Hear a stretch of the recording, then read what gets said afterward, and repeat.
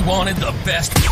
You've got the best podcast, the hottest podcast in the world. The Chris Voss Show, the preeminent podcast with guests so smart you may experience serious brain bleed. Get ready. Strap yourself in. Keep your hands, arms, and legs inside the vehicle at all times, because you're about to go on a monster education roller coaster with your brain. Now, here's your host, Chris Voss. Hi, folks. Chris Voss here from thechrisvossshow.com, thechrisvossshow.com. Hey, we're coming here with a great podcast. We certainly appreciate you guys tuning in. Today, we're going to be exploring, you ever thought that maybe gardening can improve your life? You know, maybe going out there in the garden and doing some of that green stuff with your green thumb can make your life better? Well, I don't know. That's not this kind of show. This is a show where we have great authors on. So welcome to it. Thanks for tuning in. Go to goodreads.com for just Chris Voss. See everything we're reading and reviewing over there. Go to all of our groups on Facebook, LinkedIn, Twitter, Instagram, TikTok, all those crazy places the cool kids are playing. Our big LinkedIn newsletter. Subscribe to that as well. Also, go to youtube.com. Free for an unlimited time. You can go there and subscribe to the Chris Voss Show, but you want to grab it until that unlimited time runs out. Today, we have an amazing author, as always, on the show. Brilliant mind that's going to expand your mind so much it'll probably improve your sex life. I don't know. The attorney said I can't say that anymore, but I got it in there anyway. Avram Alpert is on the show. He's a multi-book author. He's the author of the newest book out April 19th, 2022, The Good Enough Life. He must be describing mine, or wait, mine's The Horrible Life, but his book is called The Good Enough Life, and he's going to be talking to us about what's inside of it and what he found in his research. He is a writer currently based in Hamburg, Germany, where he is a fellow at the New Institute. He's the author of several books, and of course this new one. Welcome to the show, Avram. How are you? Thank you so much. I'm doing well. How are you? Thank you for coming. We certainly appreciate having you on. Give me your plugs, your .coms, where people can find you on the interwebs.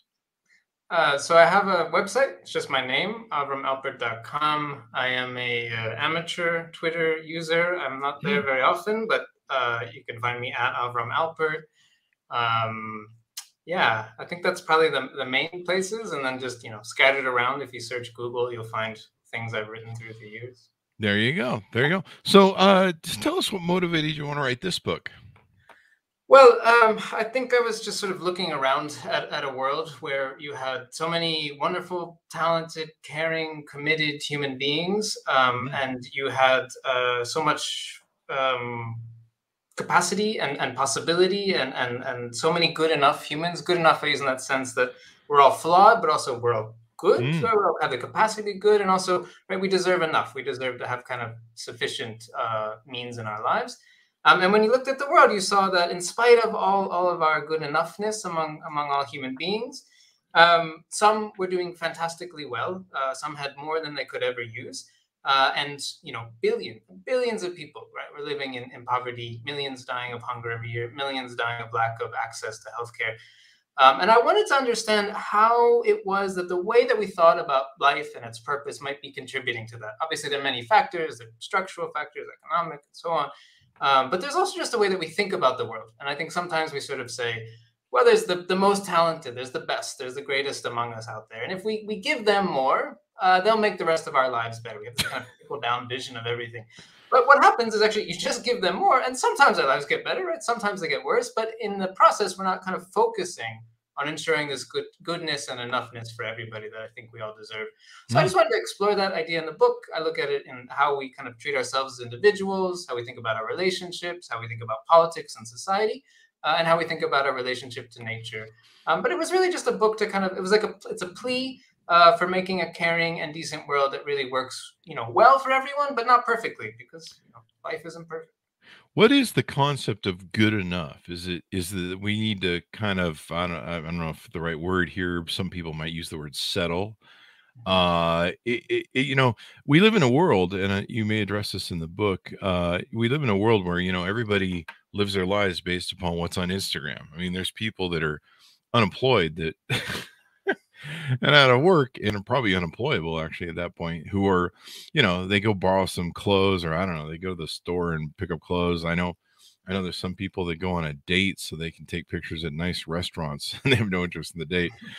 You know, we live in this kind of Instagram world. You know, the joke is that when the archivists dig us up years from now, they'll be like, wow, everyone was smiling in their society. It was really weird. They never frowned at all or cried.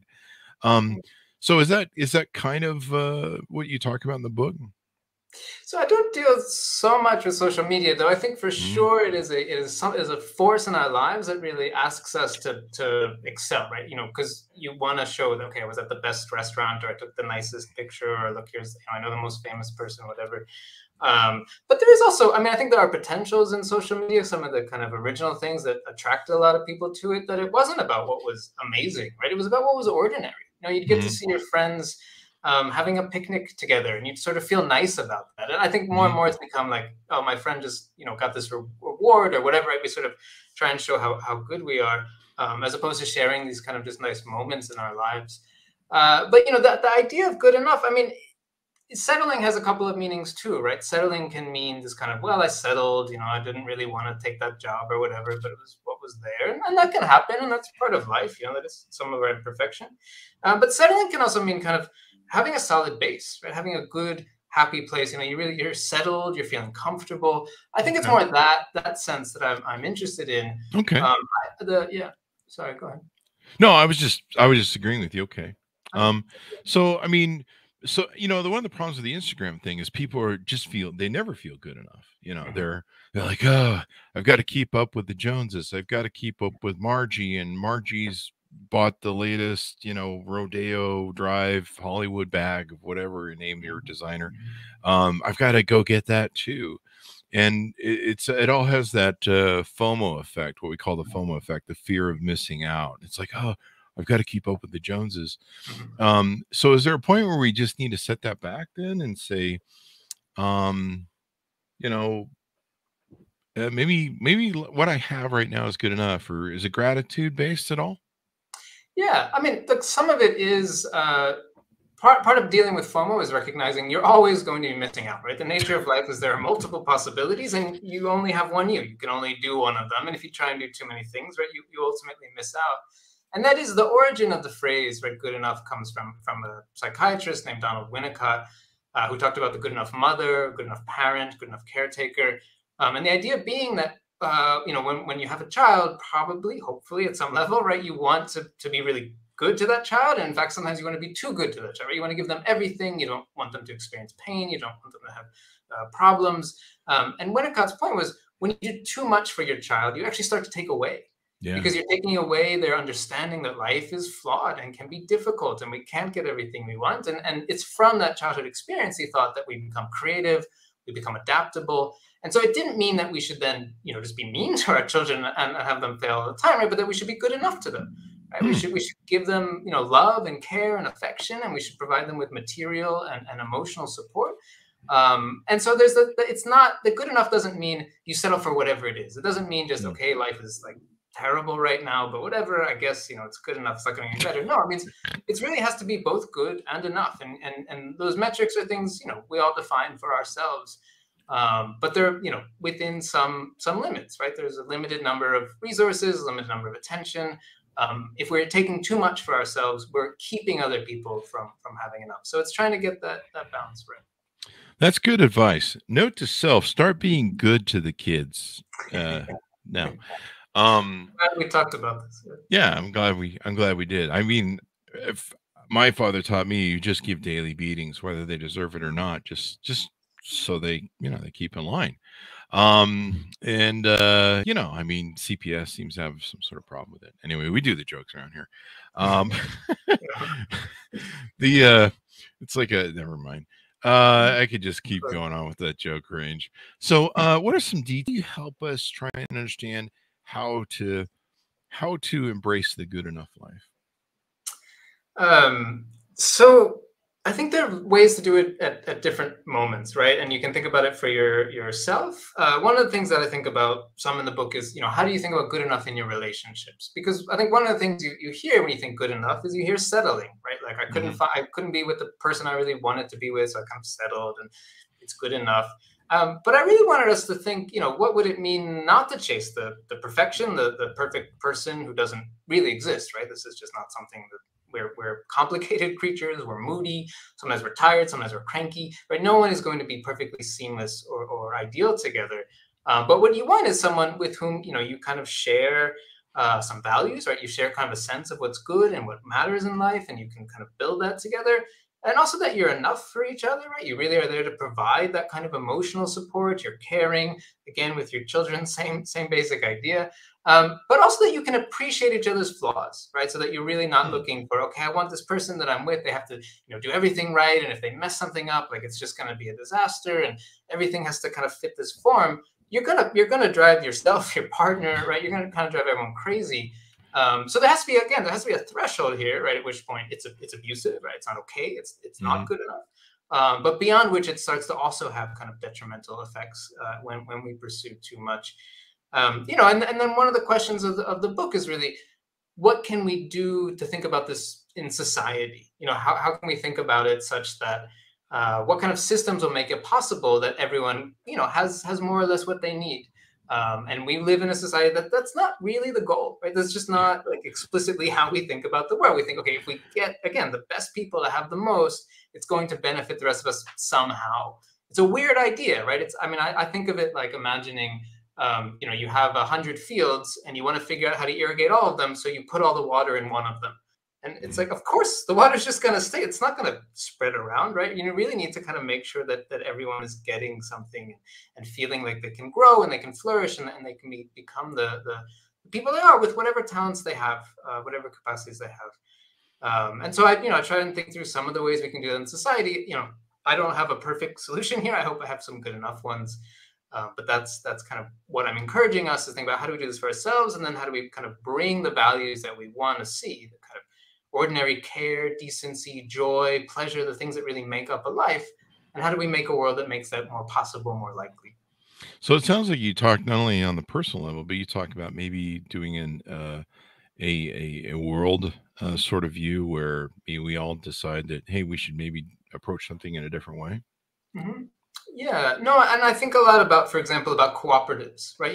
Instead of designing businesses that are really geared towards, let's get the, one person is going to invest all the capital and they're going to make all the money, right? We're all going to kind of go into this together, and maybe one person puts in more time or more energy, and so we can have some small differences. Maybe they make a little more, they get more vacation time because they put in more at some point. That's fine, but like, how do we kind of think about what kind of models will make it easier for us to all experience a good enough life? And there's other ways in which this happens, right? It's not just money, right? We're also talking about attention. When you write a book, it's really great. I love talking to you. I really like doing these podcasts. It's really nice. But, there's so many good books published all the time. And sometimes what happens is one author, you see them on every show. They win every award. Is their book so much better than all the other books? Probably not. I'm sure it's always, it's usually quite excellent. It catches something. It has a good publicist. There's all sorts of ways that these things play out. But when we soak up attention like that, right, we kind of lose out on some other ways of thinking or other ways of understanding the world. And so the hope is that if we think about how do we limit that kind of attention economy, right? How do we think about attention as a resource that needs to be shared and spread? And so that, I try and talk about that as well in the book. So for example, one thing I'm really interested in is lotteries. So instead of having kind of selection committees who just kind of, this was the best book of the year and everyone else said it was the best book, so we'll say it too. You say, look, here's 100 amazing books that were written this year. There's no way to really, these aren't like things we can put on a scale. Let's put them all in, whatever ones really we think are beautiful and wonderful and well articulated, and see which one comes out. And we'll give that one the prize, or we'll give all of them a prize. There's 100 best books this year. Go crazy. So I try and think through some of those things in the book as well. That sounds pretty interesting. It does in the world that you're suggesting. Does Instagram and Facebook and all the FOMO sort of apps still reign, or do we have to put those away? It's an interesting question because I don't go so much into it, and you might have a better answer for this than I do. But I did read some interesting studies recently, and I'd be happy to hear more about it. But I read like that some of the what happens on something like Instagram is very similar to what happens in the economy, which is that there are a few influencers, like a small percentage of Instagram, Twitter users, TikTok, whatever, like soak up the vast majority of likes, of views. And again, right, we're having an attention economy that's really just showing kind of small parts of it, which is, sometimes it's nice, right? There's something kind of nice, like, oh, we all saw that same funny video, right? Charlie bit my finger or whatever, like that. Everyone kind of saw it and we could kind of laugh about it. But on the other hand, right, what got left out in that process? What kind of other things got lost along the way? What kinds of cultures of iniquity or cultures of distrust? What kind of ways of feeling kind of jealous or angry, resentment? What kind of things are we building up in what appears to be pretty innocent? Just, okay, I'm just sharing this photo or whatever. So I'm concerned about that, and I think if we don't think seriously about attention and its distribution, we'll have people feel really left out, really angry, and we'll see a lot of the kinds of problems we see today. Yeah, that kind of sounds like you describe, why we're having problems now. I mean, everybody seems more unhappy than ever before, and for some people, that happiness is the reflection that they get when they go on social media and they're like, well, Bob's got a new car and I don't, and so I suck, and Bob's clearly winning at the new car game and life game, and so I'm gonna be depressed and go drink a bottle of vodka or something. I don't know, whatever the thing is. I do that on Wednesdays. I really follow Bob, and Bob makes me depressed all the time because Bob doesn't drink vodka evidently on Wednesdays. But no, I'm just kidding. What's a great way to get in touch with knowing if we're living the good life, the good enough life, and balancing, in our mind, like, hey, it's okay that maybe Bob has got the new car. Yeah, I mean, I think a couple of things, and again, some of it's going to be what you can do individually, and some of it will be what you do in terms of how you think about the world you want to live in, your politics, your social arrangements. There isn't exactly, because life is dynamic. If you live in a different, right, if you live in the Northeast, you need heat in the winter, and if you live in the South of the United States, you need air conditioning in the summer. The kinds of things we need are just not going to be exactly the same. So there isn't a simple, straightforward metric, but we can say, look, you have to be able to feed yourself and whoever is dependent upon you. You need to have housing, right? You need to have healthcare. You need some education. You probably need work or some kind of material means of sustenance. And then you also need, right, kind of things that make your life feel meaningful, right? You need other kinds of sufficient support. So you need people who care for you. I think you need to be able to care for other people, right? Part of what makes life feel meaningful is that people also depend on you, and you can be part of that. You need to have something that makes you feel fulfilled, whatever that might be. And I mean, if something that makes you feel fulfilled is making other people feel terrible, then we need to talk about that. But assuming that your fulfillment comes from your pursuit of your passions and your interests. What if my fulfillment is making other people feel terrible? I mean, that's I mean, then I think we need to sort of say maybe that's not a good enough thing. I mean, it makes me feel good enough. I mean, isn't that? But it's exactly what you said too before, right? So it makes you feel good enough one time, but then not the next time. And no, it depends on who I'm making feel bad. Yeah, no, I feel really bad now, Chris. I don't know. I think I need to see a psychiatrist for narcissism or something. I don't know.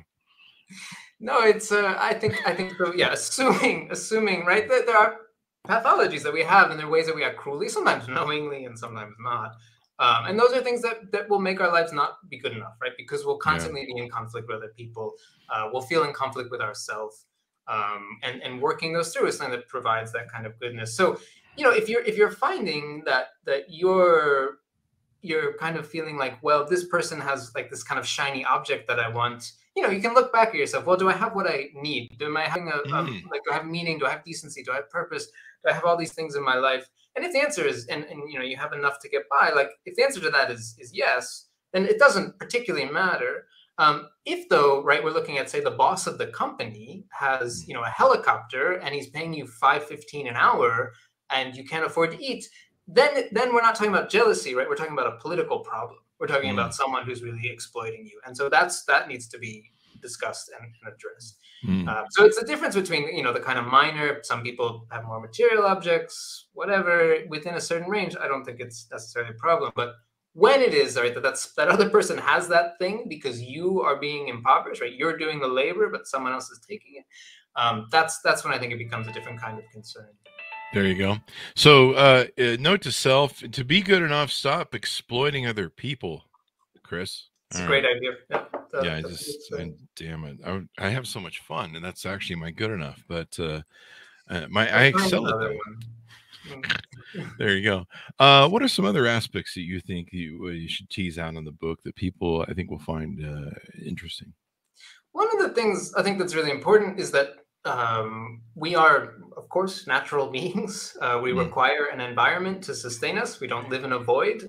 We need food, we need water, we need clean air. So our environment is good enough to sustain life, right? The natural world is not perfect. It's not endless. It can't just take everything we throw at it, as much as it would be nice if that were the case. It has its own limits and thresholds and conditions that, right, we are pushing drastically. Not just in terms of carbon emissions, but in terms of biodiversity loss, in terms of the regeneration of natural resources, of trees, of minerals. We are putting too much, you know, kind of particular substances, nitrogen, phosphorus into the soils. And all of this is having, you know, potentially catastrophic effects. And we've already seen some of these, right, with changes in weather patterns and droughts and so forth. Yeah. Fires. And so, right, remembering that good enough isn't just about our own lives, but, right, the lives of the world around us, and developing an appreciation. Again, I think one of the things we sometimes think, or I've seen people say about climate change, is that, you know, well, the earth is so big, like it's just so vast, and the heavens are endless, like there's no way that this is what's going on. But it is, right? This is just not a perfect system. It was not designed for this. It wasn't really designed at all, but it wasn't, right, made in this particular way. And so we need to respect and care for that. So that's, you know, the kind of end of the book deals with those questions. And again, one of the things I think we see when people are cognizant of this issue, though, is they say, well, you know, what we really need to do is get the smartest people together, and we'll have them invent these like technical contraptions and these like amazing tech devices. They're going to suck the carbon out of the air. They're going to come with these new kinds of electricity. And we absolutely need and have many amazing technological inventions and innovations, and I think that's wonderful. But that is also not really enough, right? There are just you know, limits to how much we can consume and take without thinking about regenerative processes. So I think the Earth's ability to sustain human life is amazing. I mean, we're doing it with 8 billion so far. Wild, yeah, so far. But exactly, like you said, right, it's so far. And so we're not going to get some kind of quick technological fix, right? We really need to invest in all of us. And again, we need to make these situations that are good enough for everybody. So it's not, you know, people talk about a just transition, right? That it's not just that, okay, if you work, you know, the real genuine people, right, whose lives are dependent on cutting down trees, or farming with pesticides, or oil extraction, right? We need to think about how these people can really transition into something that is more sustainable, more renewable. It's not about throwing some people or some industries under the bus. It's, you know, how do we do this all together? You know, you may lose your 16th home in Las Vegas if you're or whatever.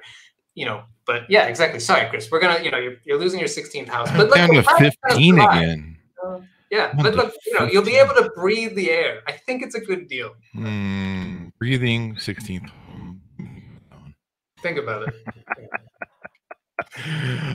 So this is pretty insightful, and you know, I think it's time where we used to live in a world where it was good enough. We had the good enough boyfriend or girlfriend. We had the good enough.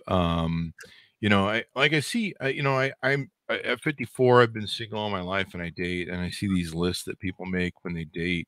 You know, I want this, and I want that, and I want this, and you know, some people have like 100 items on their list of what they're looking for, as if you can order people out of a freaking catalog, which you can't.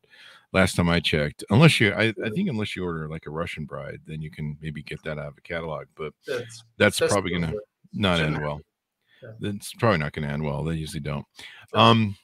But Although I don't know, I can't say that. I don't know that as a fact. It could be. It could be Well, like it somebody. is human trafficking. I think we do want to Yeah, avoid. that's true. Yeah, that's. Well, we don't want to get into human trafficking, but I think some of the bride's legal. I don't know. Well, anyway, If we people do would the like joke. to do, people want to do things, that's fine. But it's all, if they're being Yeah. forced into it, it's a Yeah, very as long as- different. as long as- yeah. We do the jokes around here, people. That's what we do. We set up weird scenarios.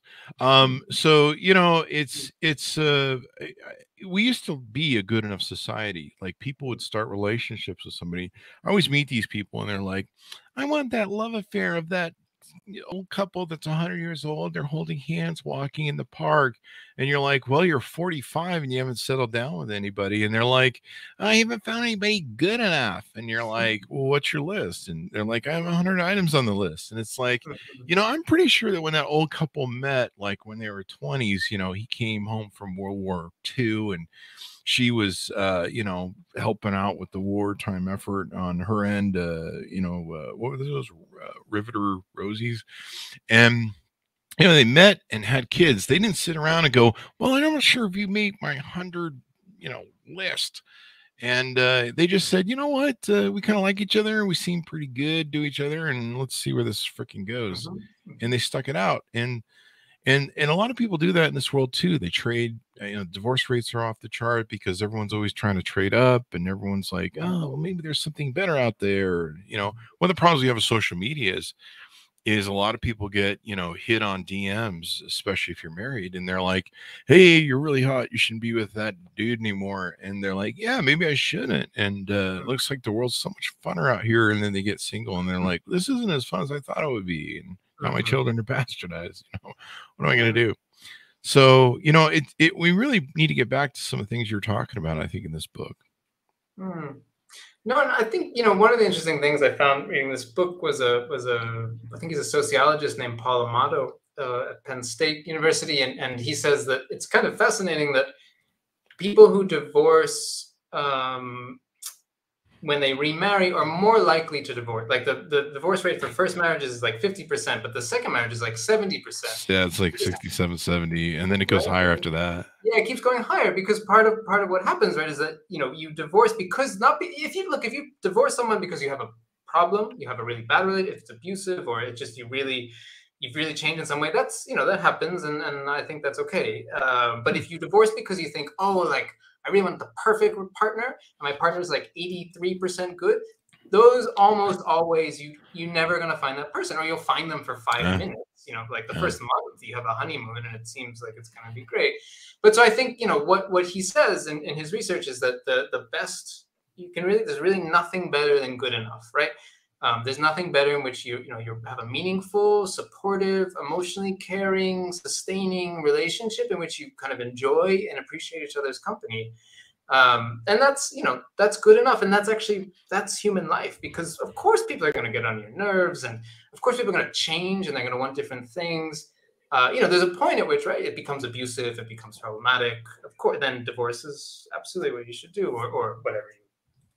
For various reasons, people do these things. But if it's because you're searching for the perfect partner, you're likely to just keep searching your whole life. I think that that is part of lots of things that we do, right? With the way people raise their children as well can also be, you really are pushing so hard, and it's totally understandable, right? You kind of look at a world where you can either excel and kind of be at the top of the social hierarchy and have money and have comfort, or you can kind of fall and really feel like I don't know where my next meal is going to come and where my next job is going to be. As you hollow out the middle class, I think some of what you're kind of pointing out here is that as you don't have a place to project yourself into, okay, I can have a meaningful, decent life as a teacher, as a librarian, as a police officer, as a custodian. I can have a good union job and make life work. There's all sorts of stresses that come to kind of filter out into that. And then it affects how we treat our children, how we treat our partners. That's not to say, obviously sometimes we romanticize the past when it wasn't always so good for women or for people of color. And this continues in various ways today. But there was, I think, some of this that you're describing. There was a kind of solid middle class that you could live an ordinary, decent life, and that's beautiful. Yeah, it's people, I think they see so many other people have stuff, and there's so much of it that's faked. Like it's amazing how much it's faked. Like I said, I know people that are unemployed and unemployable who, they have all those best pictures. They look like they're going places. They even have places where you can go to now where you can take a picture of you in looking like you're on a private plane, and it's literally just a cutout of a plane. It's like a scene set up, and you can go pretend like you're sitting in the chair of some private plane zipping off to Dubai, and turns out you're just, it's just a stage set. So and it's interesting, people get caught up in it, and they believe it's true, or they have to keep up, or else they're falling behind or something. I don't know. No, and again, I mean, I agree with you, that a lot of this is kind of media saturation, a kind of propagandistic thing. I do think it's important to say as well that sometimes, it's not untrue, right? So my profession, I write and I teach, and there are fewer and fewer kind of good teaching jobs. And so you do start to feel this pressure, like, well, if I'm not being the best at what I do, right, I'm not going to be able to make, like, if I'm not the best podcaster, I'm not the most charming, if I don't, whatever you say in your intro, the minds that are just going to change everything forever, I'm not going to make it. Like, I'm not going to be able to do the things that I'm good at or that I care about. And so I think, the more that we can think about how do we have a society that makes it possible for people to pursue what they're good at in meaningful ways. And again, lots of professions that are not glam, like being an elementary school teacher, being an aged care worker, being a custodian, being someone who collects the garbage in a community, like all these things are things that make our lives, all of us, right? We contribute to society in meaningful ways. And if we're not making it possible for that person to have a decent salary, to raise kids, to send their kids to a good school, to have somewhere to live, to have healthcare, to have education, the basic things that make life feel meaningful and decent and connected, we're going to have problems, right? We're going to have people really kind of fighting each other, trying to get to that top. It's not gonna work. It's gonna tear us apart. And again, I think we're seeing that very clearly, that we live in a world that is really fracturing. It's holding together, but it's not working out so well for so many people. And I think if we don't start to transition in these kinds of ways to really think about a decent, caring life for as many people as we can, we're gonna keep having these pretty drastic problems. And that's not even thinking about the nature side of it, right? So, do politicians need to take this then into account more? Like, do they need to maybe think about this as a political sort of thing that we need to do politically? I mean, I'd love if they did. I'm not a slogan writer. Probably good enough is like not the best rallying cry. I mean, I like it. I'm totally into it. We don't have jobs. We'll just have good enough, people. Yeah, well, it'll just be a TV dinner on every table instead of turkey or something. I don't know. Maybe a little, TV dinners are the plastic. It's an ecological disaster. But I don't know what the best way to phrase it. What that sounds like. As someone who's trying to think about this kind of philosophically, as a writer, I found the Winnicott's phrase, "the good enough parent," really resonated with me, and I was happy to use it and play with it.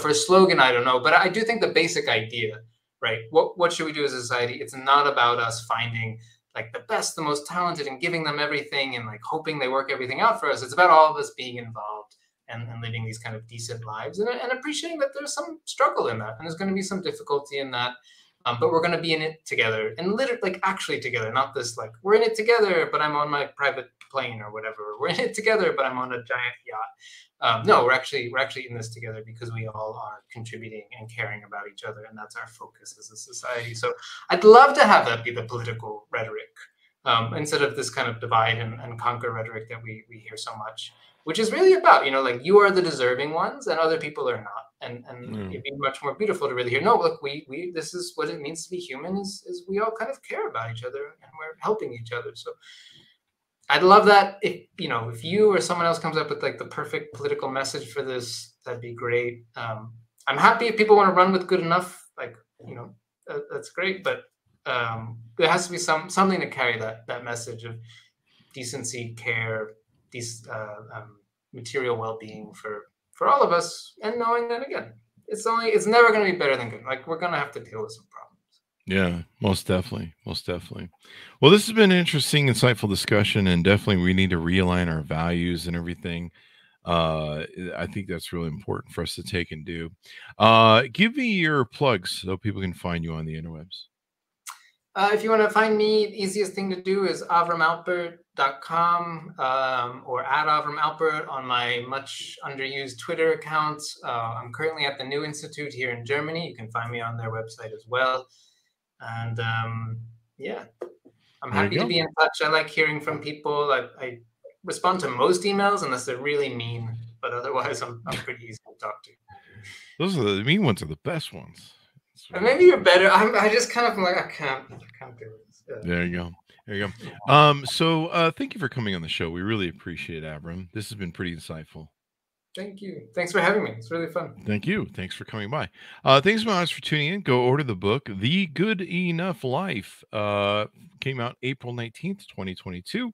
You can get it wherever fine books are sold. Go to youtube.com/Chris Voss. See everything reading and reviewing over there. Go to goodreads.com/Chris Voss.